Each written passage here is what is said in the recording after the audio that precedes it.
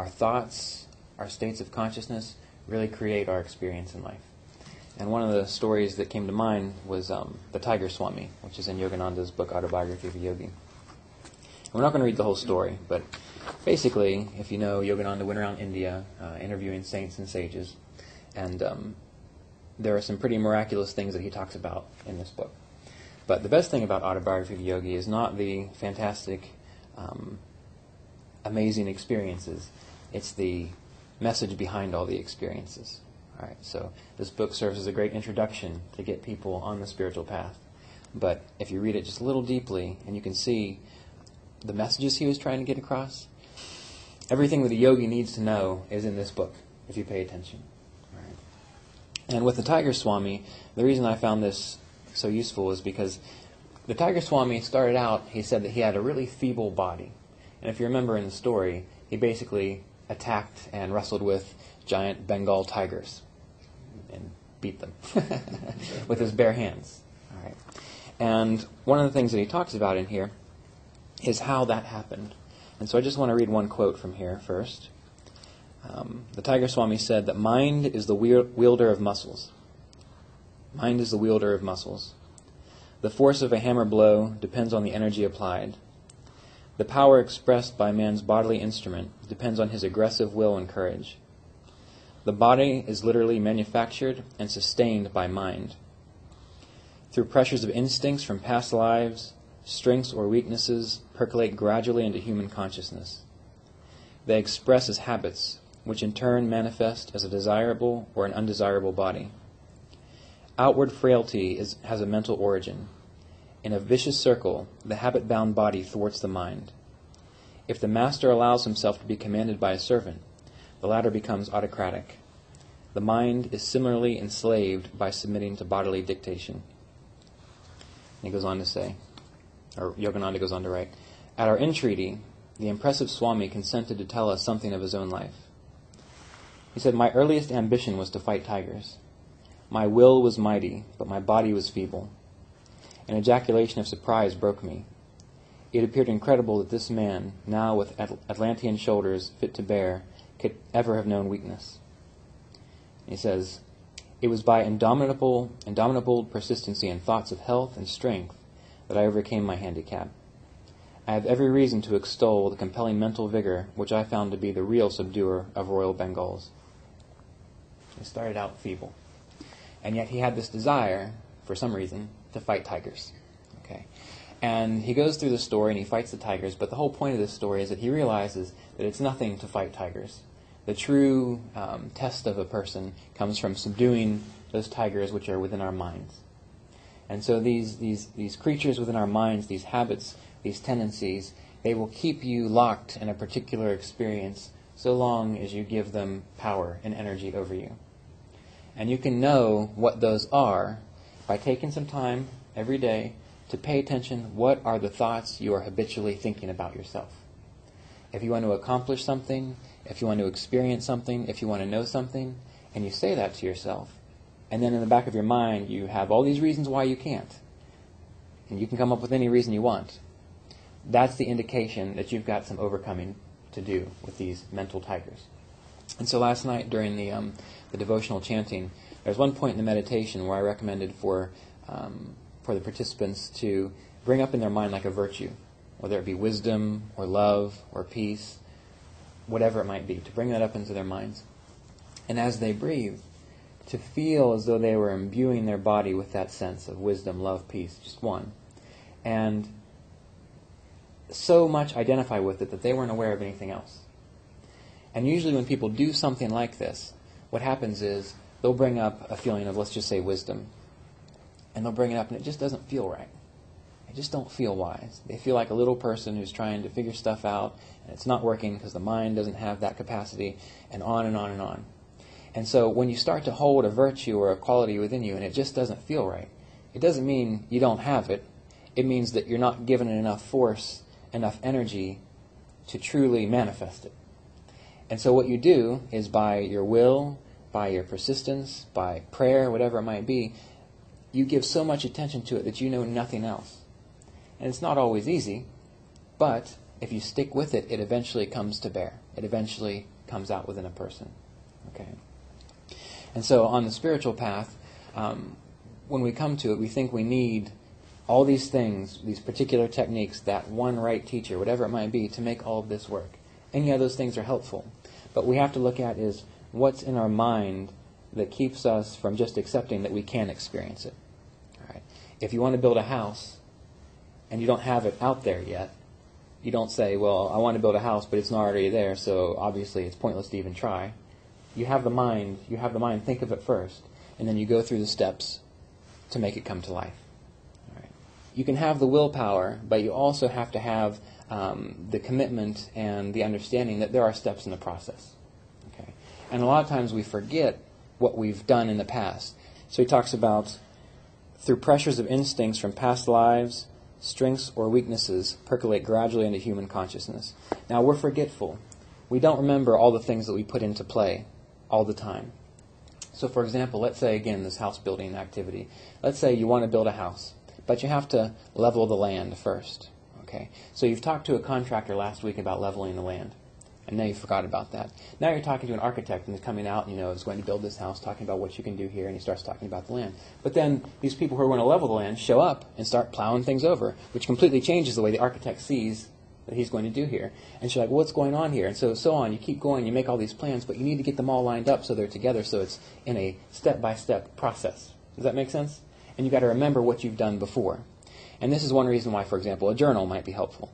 If you, in your spiritual practice, if you have this idea that, let's say you really want to experience a sense of peacefulness in your relationships, light in your relationships, enjoyment in the relationships, and you write that down, this is what I want to experience.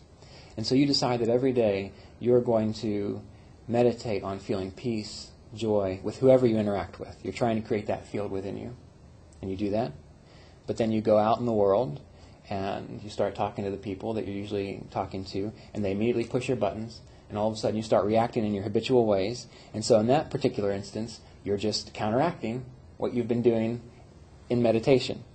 So part of the process isn't just the mental meditation, planning, will. It's also, when you go out into the world, how are you living to support that? With spiritual growth. If you want to know God, if you want to know the divine, well, God and the divine is here in everyone and everything. So you don't really need to get to know it. You just have to sort of admit it that it's there. So in meditation, you sit there and you say, I'm going to really feel God today. I'm really going to, no matter what happens, I'm going to know that I am in this divine consciousness. And you do that, and it feels great. And it lasts for about an hour. But then things start to go funky again. And now you're like, this isn't God. God wouldn't do this to me. But you see, what you're doing is you're going back into these old patterns. So even when you go back into the old patterns, you have to maintain, this is God too. It might not change it immediately, but still you are affirming it. And then as time goes by, you affirm, this is God too, whatever it might be. And even though it seems at the time that whatever negative thing is out there, you're admitting this is God too, the mind is going to tell you that what you're doing is you're affirming that this negative aspect is God, and so you have to accept that. But that's not what's happening. You're going beyond the mind and you are affirming that this is God too, which allows you to relax, to trust, to be at peace.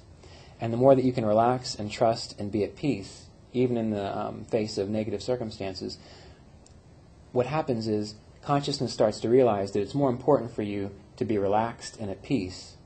And so gradually, ever so slightly, things change. The things which bugged you before bug you a little bit less. The people that came into your circle that sort of tweaked you a little bit, they become a little more, for some weird reason, a little more pleasant. It's a gradual process. You just have to keep it in your mind and trust, right? So that's what this is all about. And so for this particular quote, I want to read it one more time. The mind is the wielder of muscles. The force of a hammer blow depends on the energy applied. The power expressed by man's bodily instrument depends on his aggressive will and courage.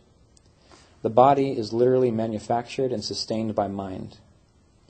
Through pressure of instincts from past lives, strengths or weaknesses percolate gradually into human consciousness. They express as habits, which in turn manifest as a desirable or an undesirable body. Outward frailty has a mental origin in a vicious circle. The habit-bound body thwarts the mind. If the master allows himself to be commanded by a servant, The latter becomes autocratic. The mind is similarly enslaved by submitting to bodily dictation. And so he's talking about physical things here. But we have to remember is the body is really our life, all the things that we experience. And this idea of aggressive will and courage, we don't want to be violent about it. But we have to remember that as expressions of this divine consciousness, as expressions of God here, there's a reason we have will and courage. There's a reason that people in the military are the way they are. There's a reason that bosses are the way they are. They get things done, right? And there's nothing wrong with that because we need things to get done.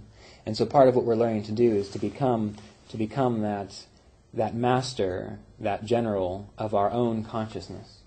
That way, when we need to change something, it changes. I've told the story before. One day when I was having a particularly fantastic day, I thought it was wonderful, everything was going great, and then the next day things went really wrong.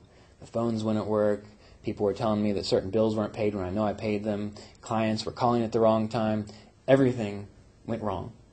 And so I thought, well, it'll pass. And then the next day I woke up and it started happening again. Things were going bad, and what immediately came into my mind was, no, this is not happening today, this is not happening today.